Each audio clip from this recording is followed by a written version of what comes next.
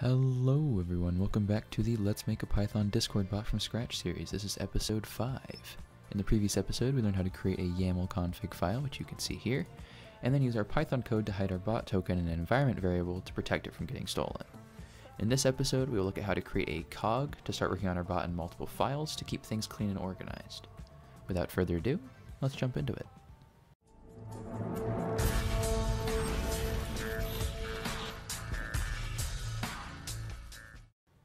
Just a quick reminder for you guys as always, if you guys have not seen the episodes before this, I highly recommend that you go watch those first because we'll be starting with our code where we left off from the previous episodes. Alright, so in order to get started with a multi-file system, we will of course have to create another file. So to do this, I'm going to go ahead and create a folder, which I'm going to call Cogs, inside of our folder here. And then now in our Cogs folder, I'm going to create a file which I'm going to call general.py. And this is where we'll be creating our cog.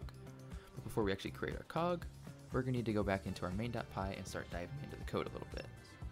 So in this one, we're going to go ahead and say extensions equals, and we're going to go ahead and create a list, which is going to be square brackets.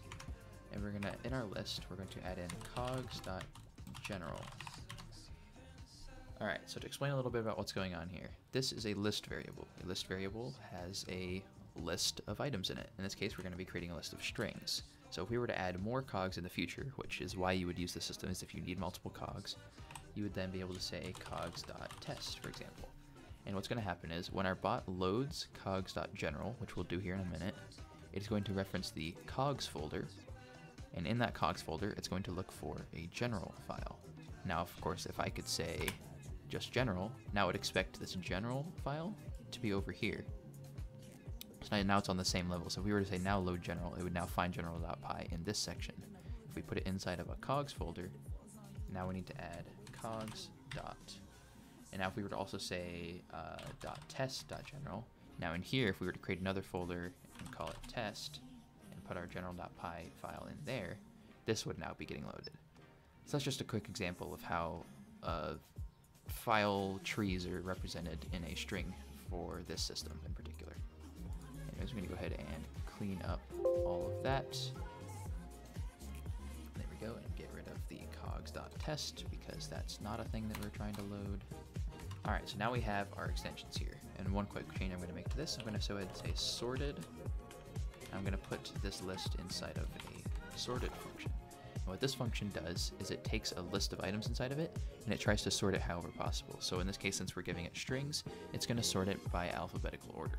So if we were to add another cog and we were to say cogs.abc or something, this would then sort it so that it would be, the list is actually going to be cogs.abc and then cogs.general. And this is a purely aesthetic change, it's purely personal opinion. I like to keep things alphabetical order and organized, just because when we print out when a cog is loaded, I'd like it to appear in order, just for the sake of keeping our logs organized. Alright, so now that we have our list of extensions, we have to actually load our extensions. So I'm going to say for extension in extensions. What this is going to do is it's going to access our extensions list, and it's going to say for extension in that. So it's going to loop through every single item one by one in our list here, and it's going to assign it to the variable extension. And then if I were to say print extension, this is going to get executed every single, everything inside of here is going to get executed once per item in the list. So if we had a second item here, for example, this would print out cogs.general, and then on a second loop through, it'd print out test. And those are on two separate loops. So everything in here is going to happen for every item in this list. And we're going to go ahead and say bot.load extension.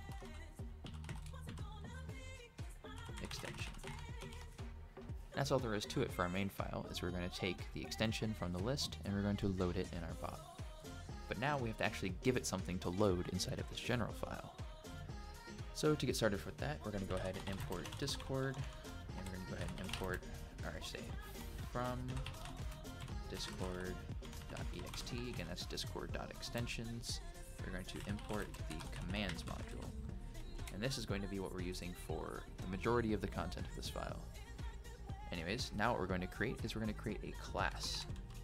Now, classes in Python are a very powerful tool and I'm going to kind of give a very brief overview of the kind of the basic functionality of it in this case. The first thing that kind of we have to happen here though is we need to name our cog, or our class, sorry. In this case, I'm going to call it general, and we're going to say this is going to be commands.cog. Now this is what's called inheritance for a cog.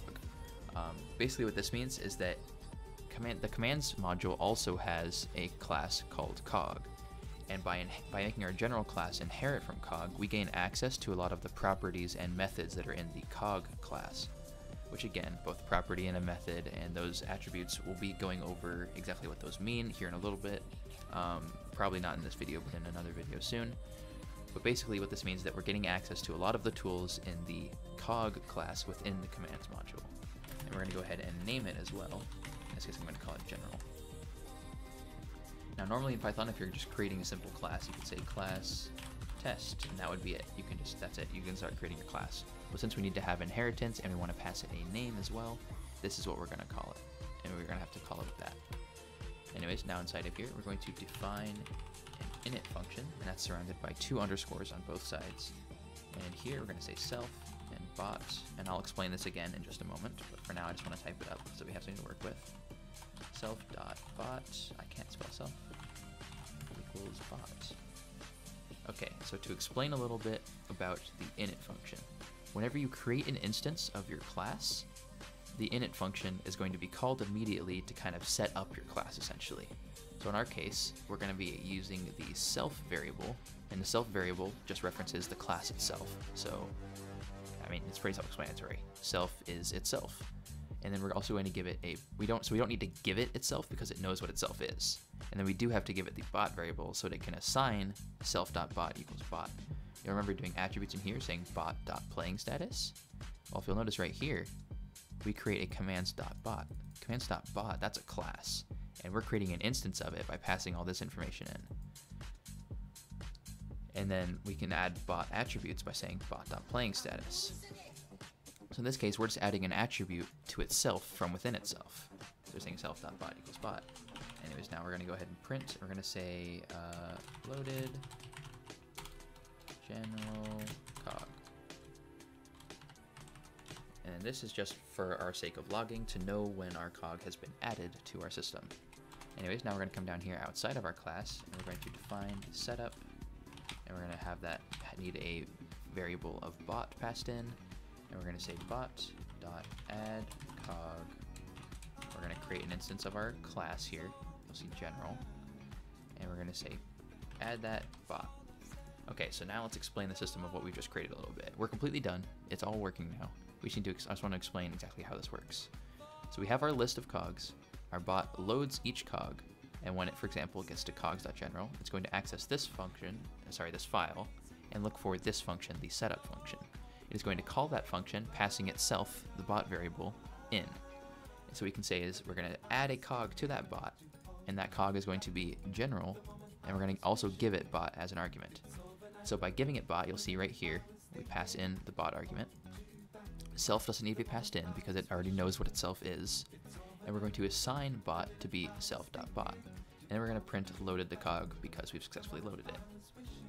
That's it. So that's kind of explanation of how that works. And then, for example, let's give a quick example just for more functionality on classes. I can define a function called test, which is going to have self and nothing else, just self. I can now print self.bot.prefix from within this. And now if I were to say, let's put this in here. This is just an example. I'm going to be removing this in a moment. But if I have a general.bot, I can assign that to a variable, and I could say general.test, which is going to call the test function from within general. And what this means is that now it's just going to print out the prefix. But since we already passed it the bot when we first created it, it knows what the bot variable is, and so it can already print out the self.bot.prefix because it's just accessing the bot.prefix variable, which we set right here. So it already exists, we're just accessing it from within our system now. Anyways, we're going to go ahead and get rid of all that. And since all this seems to be working now, what I'm going to go ahead and do is open up our folder, and I'm going to go ahead and run our program. You'll see right here, it loaded the cog, and then it logged into Discord. I'm not going to bother showing you Discord because we haven't added any new functionality in that regard. But that's it. We've now created a cog, which is in a separate file, created our class, we created an extension, which is this other file. The cog is this general class, and then in our extension, we are loading that cog into our bot. And yeah, so that's about it. As always, if something hasn't worked correctly, try and go back through the video to find your error, or look for a typo in your code. Next time, we will learn how to add some commands to our general cog, such as an uptime and a ping command. And of course, if you guys enjoyed or found this video helpful, leave a like, comment, and subscribe. The support has been awesome, and I've been having a blast making this series.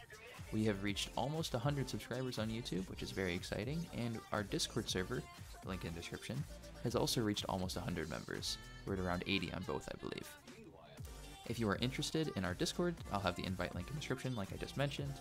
And as always guys, take it easy, and I'll see you in the next one.